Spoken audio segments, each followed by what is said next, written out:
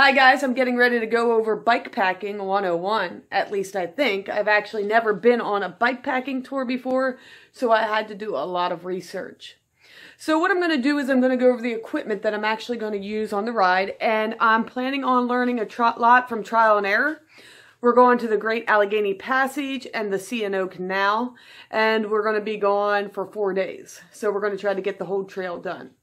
So let's look at some of the things that I'm actually taking along with me on the course. Of course, I have my bike that I'm going to go with. I went with the hardtail because I have panniers I'm going to put in the back, so I didn't want to with that weighing it down. But let's start with the front of the bike.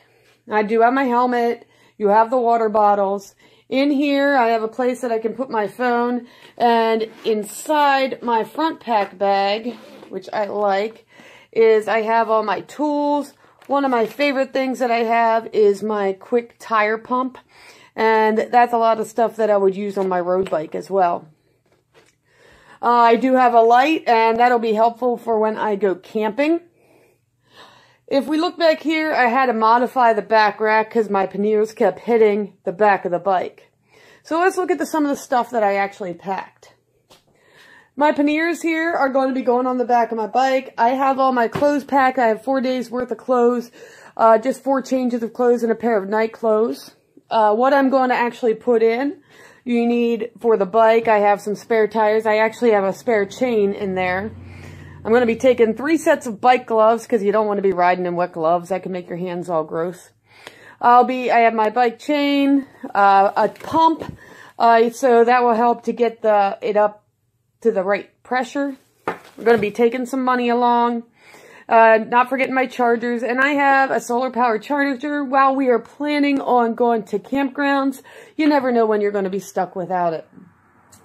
I was actually going to take a really cool small cooking kit, but I decided instead we'll get a lot of food along the way, but I am taking a lot of Cliff Bars along as snacks. And I cannot go without my caffeine, so I have that just in case we do not run onto any places with caffeine. Other things that I actually read about taking was my first aid kit.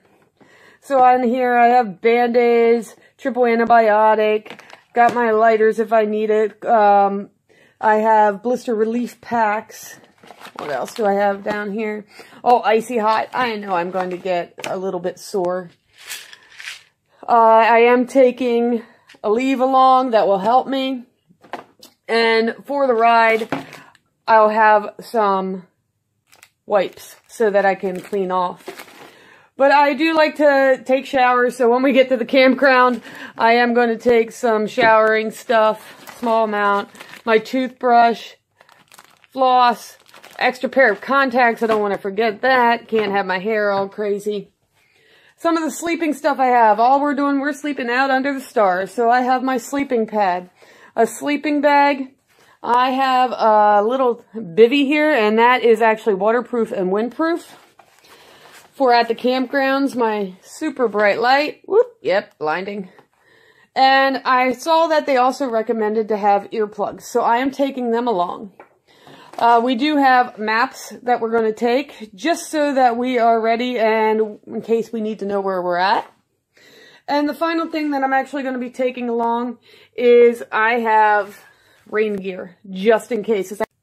Now, like I said, I've never been bikepacking before, so this is going to be all trial and error, which is something that I actually like to do. We are planning on doing a lot more tours, and I'm sure that I'll learn a lot as we go around this time. I'm planning also doing a lot of backpacking, horse backpacking, which would be really fun because then I do less of the work. But I will let you know how everything goes.